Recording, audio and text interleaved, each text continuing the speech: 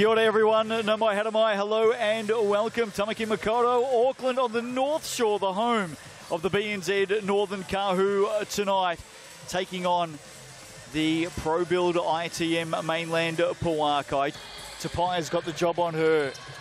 Rynell. Mackenzie Forbes now on the drive. Nice finish at the hoop. Here's Tauihi.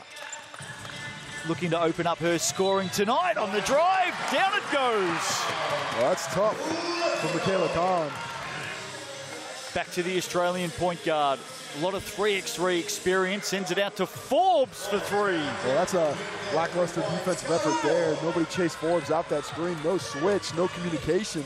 Sends it back. Deep three. Sean Rabati. Rabati with the triple. But they couldn't get it to her. Rynell was tracking her. Tauihi. A beautiful flare screen there by Steph Bairstow. Here is Tauihi firing away for three. That's how you respond. Second three of the ball game for her after getting the second personal foul on Ezra McGodrick on the offensive end.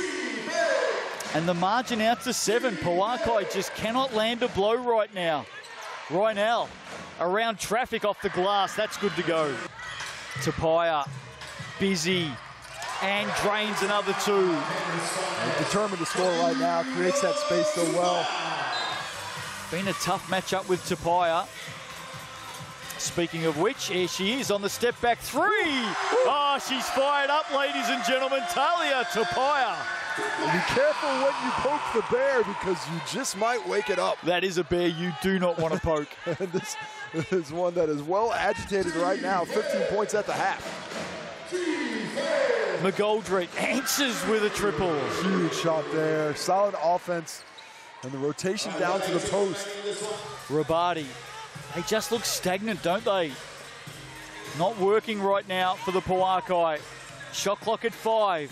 Again, they've got to do something late. Somehow it ends up in the hands of Rynell. Loose ball, picked up Davidson. And that'll do us at the half.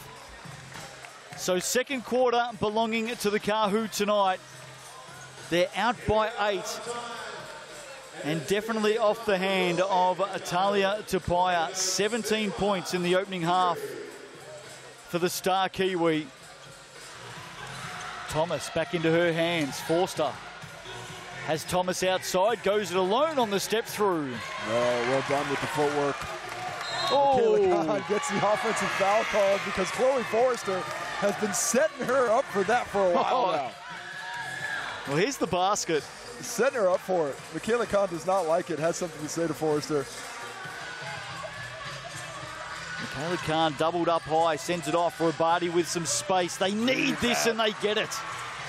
Rabati's on that short list of players who have improved quite a bit this season as well. Nice to see her expanding the game out beyond the three-point line. They are hanging in by a thread. Bairstow on the drive. Tauihi from range. Well, she's got no range. She can shoot it from the car park. I like that two-woman game there. The kick to Bairstow, who on the dribble penetration draws the defense off of Tauihi, who makes them pay for doing so. What's that, her 4th triple tonight? Look at Forster again at mid-court. She's wrapped that up. Somehow got that cleanly, forces the jump ball. It will stay with the Pouakai. Take another look at this one. Bairstow right into the defensive Rabati, forcing her to help a little bit. Makes that help just a tad bit late. This margin is now pushed out to 17. Rabati on the turnaround and off the glass, banks it in. Well, good effort by the Kahu to make that a difficult possession, but better execution that time. Nice deep catch, good finish in the post. Oh, look out. Look out. That's Talia Tauihi. That is a pure finish, up to 27 points now. That's about round 17 between those two. Only 17. Thomas underneath somehow got a shot up. Back down. How often does Amari Thomas, if she misses shot number 1, how often does she get a second look? Just seems those to second chance opportunities. All the time. Sends it down low to Penina Davidson, just banging bodies. Just good patience shown.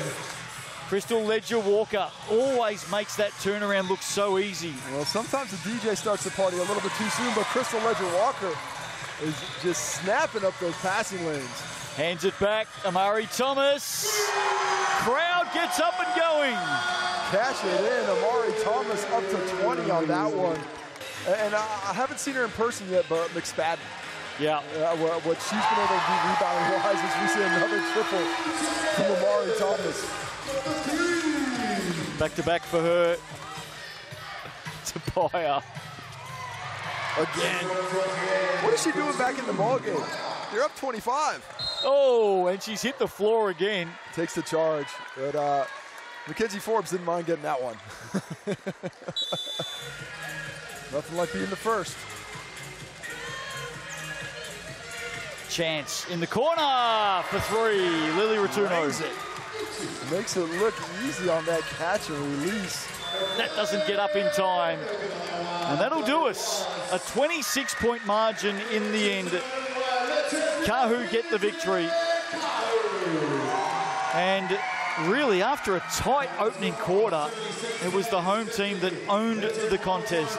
Well, this was the Kahu team we expected to come out, one that was fired up and determined to get a victory after getting that first loss of the season. And I think we learned one thing. This is one group that you do not want to make angry.